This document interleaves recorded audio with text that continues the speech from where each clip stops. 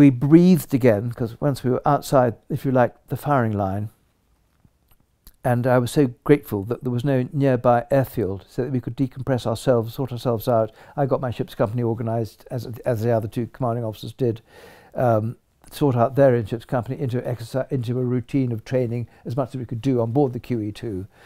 And the three commanding officers, there was me, Alan West, who was commanding Ardent, and David Hartdyke, who was commanding Coventry, and we commanding officers discussed, debated, worried, agonised over the decisions that we had made. Were we right? Were we wrong? Did we do this? There was a lot of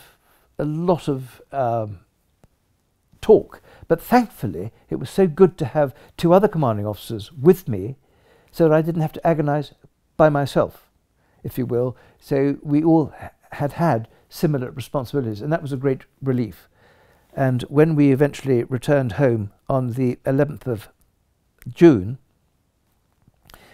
by that stage we'd already submitted our reports of what had happened to our ships to the Commander-in-Chief, knowing that there would be a board from Quarry, which I mentioned earlier. And we were greeted by Her Majesty Queen Elizabeth the Queen Mother, and I think a couple or three jet aircraft that flew low overhead and gave our hearts a different form of flutter, as you can imagine.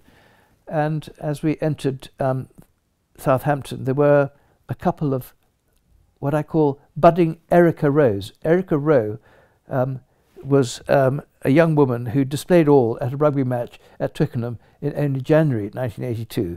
So that brought a smile to our faces. And then we were met, of course, by our families, and then life continued for a bit.